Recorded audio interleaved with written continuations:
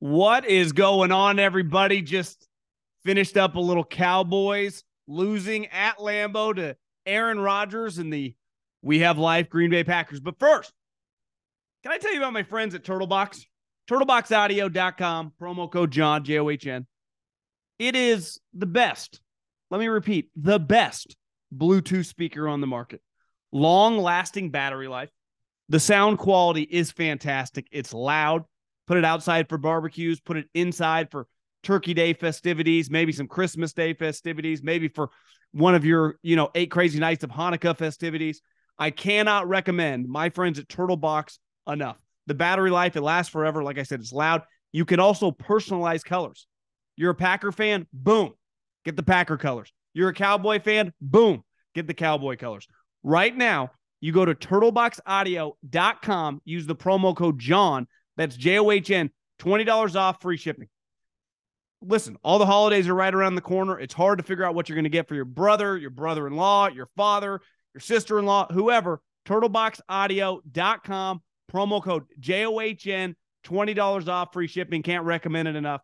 Let's dive into the show. Okay, so the Green Bay Packers walk off the Cowboys in overtime. And I think Burkhardt and Olsen said it was must win for Green Bay. Their season was on the line. It ultimately wasn't must win, obviously, for Dallas, but to serve with the Eagles, who are undefeated. They're playing the Commanders, who aren't that great, tomorrow on Monday Night Football at home. They're a massive favorite.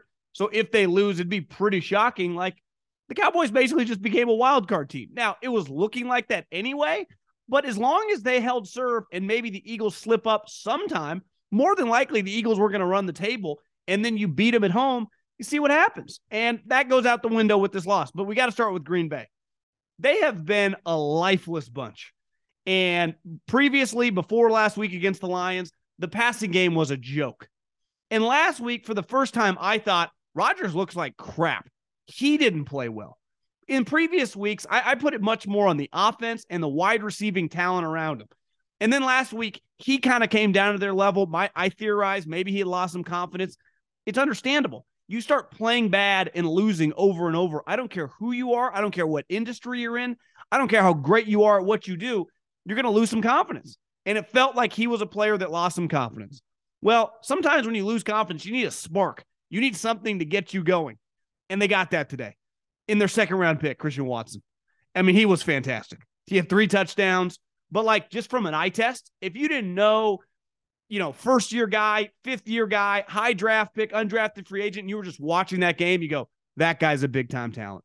His speed, his playmaking, it was something that obviously that's the reason they drafted him, to stretch the field, to be an explosive player.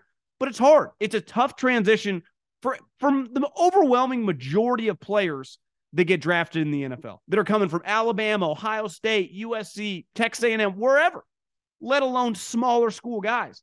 And then when you factored in the pressure on this kid, basically taking the shoes of Davante Adams. Now, I know he ultimately wasn't just taking the shoes of Davante Adams. That was going to be shared with several players, including another guy they drafted, the kid from Nevada, Dobbs, but he's obviously banged up.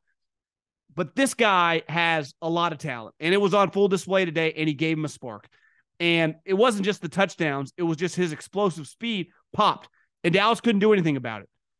And to me, the difference in the game was him, because without him, the Packers have been what they've been for the last month, just an anemic passing team with no explosion, and really a team that you knew if they were going to be successful on offense, what was going to happen? They were going to have to run for like 200-plus yards.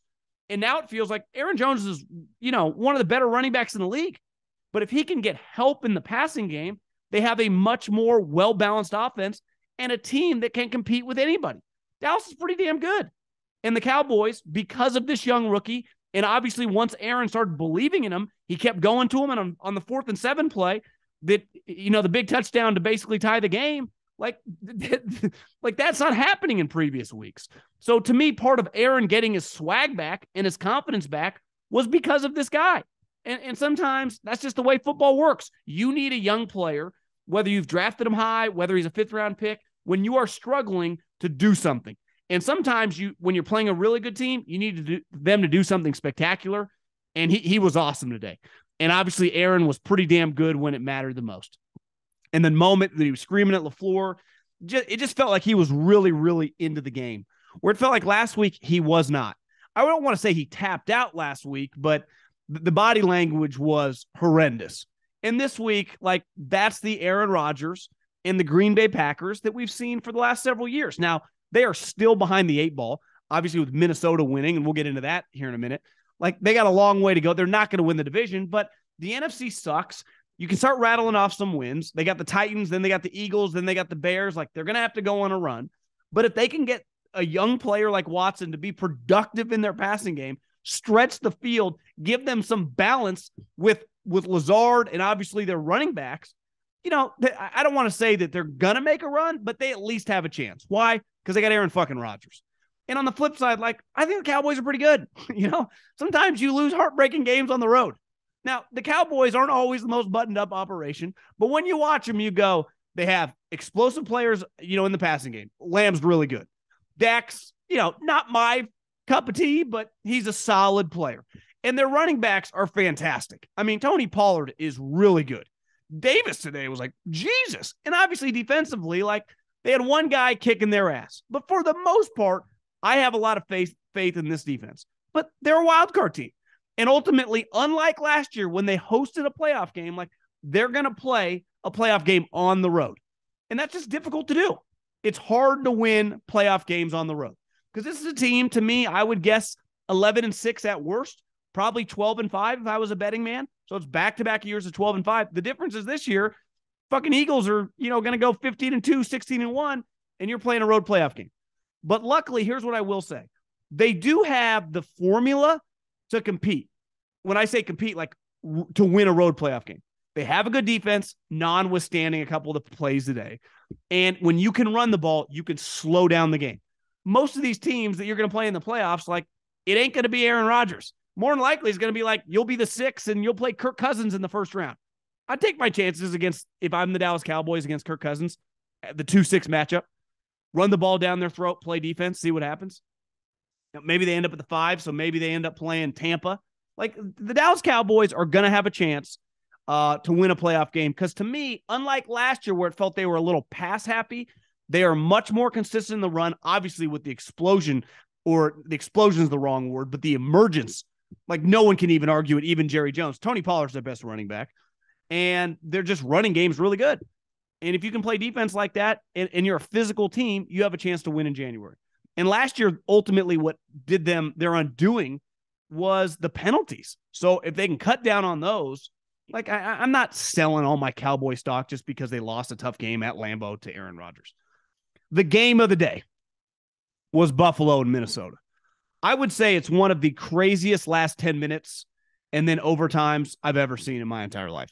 I'm not trying to be hyperbolic or, you know, be prisoner of the moment. If you watch that game, and I was just sitting on my couch when Josh Allen threw that pick on 4th and 2, and what happened from then on out was insanity. And I want to start with Buffalo because props to Minnesota. They're rolling. That was a really impressive win.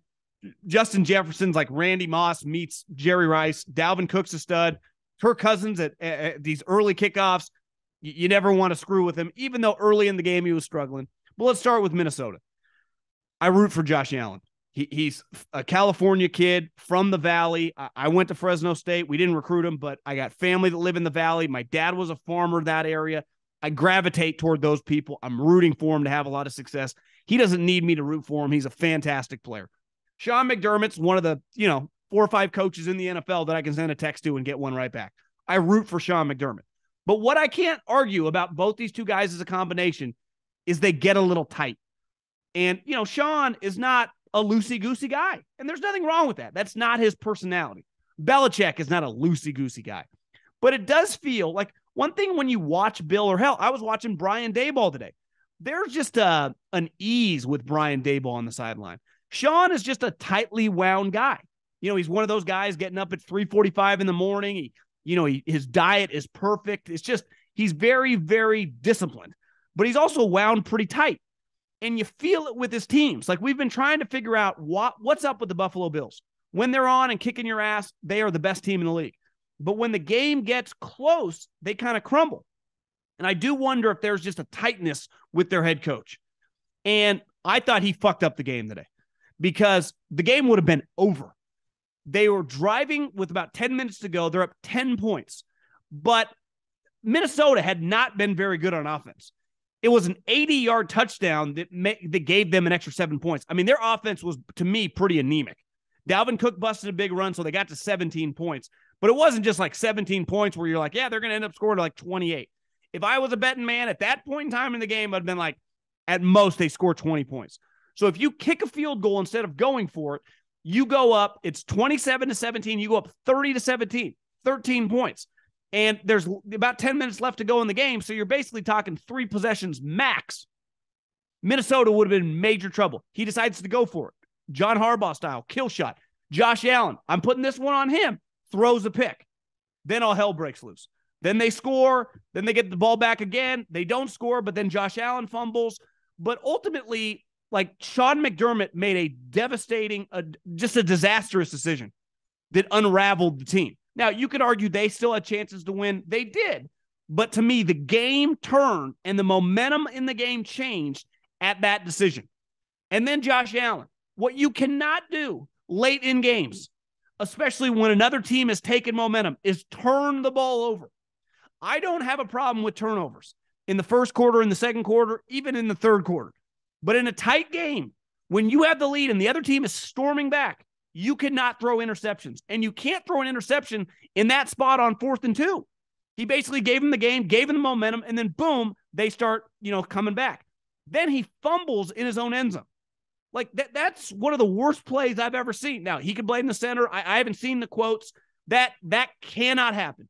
The most basic part of offensive football, the starting point for offensive football is the center quarterback exchange. You practice it in Pee-wee football all the way up to the NFL every day to start practice. It's the way the sport starts. The center snapping the ball to the quarterback. And when you have a $45 million quarterback, that is just, it's not acceptable. And that fumble touchdown, obviously gave them it gave the Vikings the lead at the time, and he led them on a field goal drive that sent them to overtime. But those 2 turnovers, are the only reason you're in fucking overtime. And then the pick at the end of the game. So he basically has 2 red zone turnovers, the pick at the end of the game that ended the game, the pick with 10 minutes left, and then a red zone turnover in his own red zone that led them to score a touchdown. It's Jimmy G level stuff. Like that cannot happen for a guy that is that talented. And those 2 guys, like, if you want to win the Super Bowl, and I was thinking this, the biggest difference between McDermott and Josh and Andy and Mahomes, there's a looseness to Andy and Mahomes. They don't feel tight in these big spots. They actually feel free.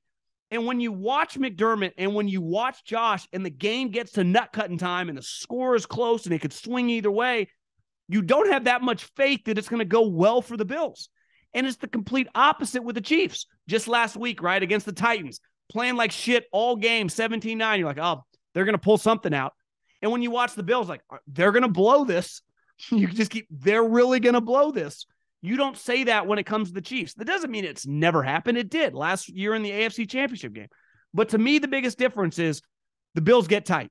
And it starts with their head coach, and it starts with their unraveling of their quarterback. You can't turn the ball over like that. And then when you're the head coach, you just see it. Even if you didn't know McDermott, when you're watching, you feel it's like, Sean, you got to take a deep breath, man. The team is feeding off you, and then you feed to your quarterback, and then it all just kind of falls apart. So that's a very, very, very shitty loss if you're the Buffalo Bills. And on the flip side, I didn't think Cousins was playing well. I was taking notes in the first half of the morning games, and one of my takes was going to be, I just don't trust Kirk Cousins outside in cold weather games. Like him indoors. Hell, he even won a playoff game once in a dome. But when it gets cold, when it gets windy, he makes me nervous. I thought he was playing pretty shitty for the majority of the game until Josh Allen threw that pick. And then he flipped a switch. And I thought he was fantastic. He was calm, collected. He kept feeding his horse. One thing you can't dispute for Minnesota, when he is playing under control and well, they have serious firepower. I mean, Justin Jefferson's one of the best wide receivers, just pure talents we've ever seen. Dalvin Cook is a stud. Thielen is old reliable. Number 17 just makes plays. Like, they got legit firepower. It just starts and ends with Cousins. When Cousins unravels, they have no shot. Because even if Josh Allen is unraveling, he can still make these remarkable plays with his legs or throw a deep bomb. Like, there are limitations to Cousins' physical attributes. And today, I thought the last 10 minutes of the game and then overtime, it's just one of the better Kirk Cousins performances I remember. Given it's on the road, hostile environment, it's cold, it's windy, you're playing a good defense, you're losing. And I know the last week it went viral with him in the chain.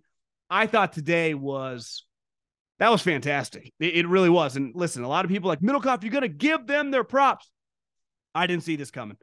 And today, I mean, that's one of the better Minnesota Viking wins, I don't know, the last 4 or 5 years. I mean, of their good teams in the regular season. That was a fantastic win, because part of it is you're taking the ball away from them. Now, and listen, there's some luck involved when Josh Allen fumbles the fucking ball in his own end zone, but you take advantage of it, you fall on the ball. And then Justin Jefferson, the catch he made one-handed, that was sweet. I mean, Justin, how much fun is that guy as a player? Same with Diggs. I mean, those two guys, they mentioned on the broadcast, the two-star wide receivers, ironically, who got traded for each other, are just elite players. And speaking of not elite, Jeff Saturday beat Josh McDaniels. Jeff Saturday was the butt of every single human being's jokes, including mine, thinking it was pretty crazy. The guy was on the couch. It turns out that Jeff Saturday was in a fantasy football league with a ton of former players. He had to give up his fantasy football team. Why? He's now the head coach of a real team. Eric Decker, the former wide receiver, is now running Saturday's fantasy football team. This is a guy who was that. I don't play fantasy football, but a lot of you listening play fantasy football. Was playing fantasy football last week and just tweeting about the NFL. And now he's coaching in the NFL. And here's the thing, you can say what you want. It was a crazy hire because it was. I mean, it is. But Frank Reich did not have the juice, the stones, or the clout in that organization anymore to tell Jim Irsay who was going to start. Jim Irsay was telling him Matt Ryan's benched, Sam Ehlinger is the starter. And you know what? In fairness to Jim Irsay, for all his craziness, I don't blame him for not listening to Frank. I would have tuned his ass out weeks ago as well. But Jeff Saturday came in and immediately says, we're going back with Matt Ryan. Irsay's cool. Do what you want, Jeff. And that was a big difference because they have no chance to beat anyone with Sam Ehlinger. He is not a starting quarterback in the NFL. And listen, Matt Ryan's got his flaws and is a diminishing player, but you get him on the right game, you can still win with him. And they went into Vegas and they took down Josh McDaniels, who is one of the biggest dumpster fires in the history of the league. I think I saw a stat. He's lost 24 of his last 30 games. He's 2-7. This team went to the playoffs last year. This was the 5th seed in the AFC last season. And now Josh McDaniels is 2-7 after they trade for Devontae Adams. So you can't make this up. Jeff Saturday, everyone's making fun of him, beats Josh fucking McDaniels and the Vegas Raiders in his debut game. Speaking of people that just make you go, is this guy better than the other guy? Colt McCoy, Kyler Murray, and Matt Stafford were both injured. Stafford's got the concussion. Kyler Murray's got the hamstring. Neither of them can play. So it was Wofford versus Colt McCoy. I'm watching the Cardinals, and I just have this thought. Colt McCoy is not a more physically gifted player than Kyler. And when Kyler is on, he is, a borderline top 10 quarterback in the NFL. But right now, given this year, and Kyler has not been good for the majority of it, Colt McCoy is a better player than Kyler Murray. And Colt McCoy gave the Arizona Cardinals more juice. And they beat the LA Rams, who are in complete shambles, are now 3-6. And the Lions are looking at a fantastic first-round pick coming their way from them. But, you can't bench Kyler Murray when he's healthy. He's got to play because you gave him that enormous contract. But you can't even argue that the Arizona Cardinals in one game with Colt McCoy have been better than they have been with Kyler Murray for the last month. Honestly, it was pretty eye-opening. They were just dramatically, it felt like, more efficient. They had more life. They had more juice. Kyler's body language is atrocious. So when you're not going well, he's kind of, some people are multipliers and they rise, they kind of rise the group. Everyone, they lift people up. And other people are like the Titanic. They're energy vampires. They sink it. And that's what Kyler is when things are not going well.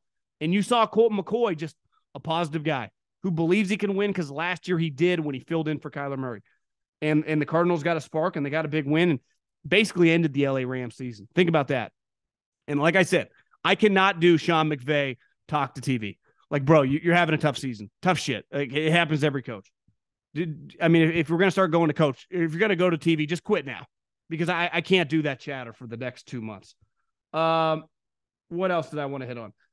Justin Fields lost. The Chicago Bears lost to the Detroit Lions, who were sneaky, 2-game winning streak.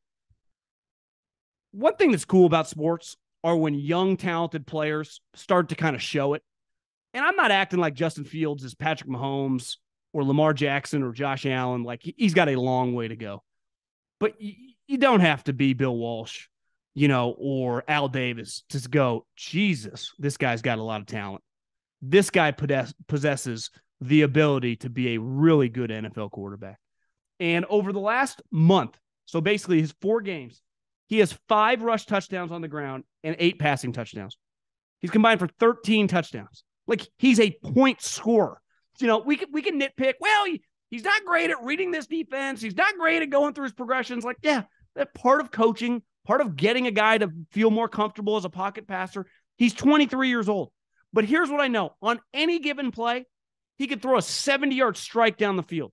On any given play, he can bust a run for 50 yards. His athleticism and just arm power is just eye-popping. Now, do I think he's going to be some multiple-time Pro Bowler? I have no clue. Nobody knows. But if you're a Bears fan, if you're the Bears coaching staff, if you're a Bears front office, you have to be pretty excited that you have this just fantastic talent that you have the opportunity to mold. And every single week for the last month, after a rough start to the season and everyone was shitting on him, rightfully so, he was playing pretty poorly, he's improved. He's improved, and he just continues to improve. Poise. Now, today, he threw a terrible pick. I mean, an awful pick. It's going to happen. He's a young player. But all the positives that I saw from him, like, I can't help. I'm obviously a bias. I'm a fan. I loved him coming out of Ohio State.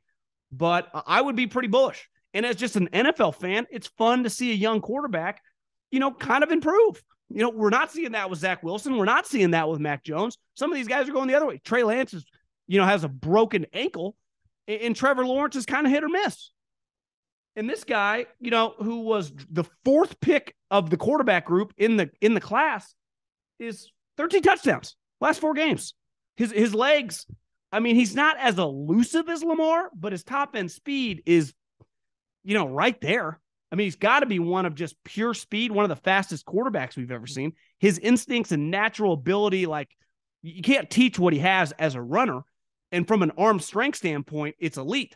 The touch, yeah, it's just something that you just have to get better at. Josh Allen's still working on that. He's in year 5. I mean, it's a constant work in progress. But I'm very, very bullish with what I see out of Justin Fields.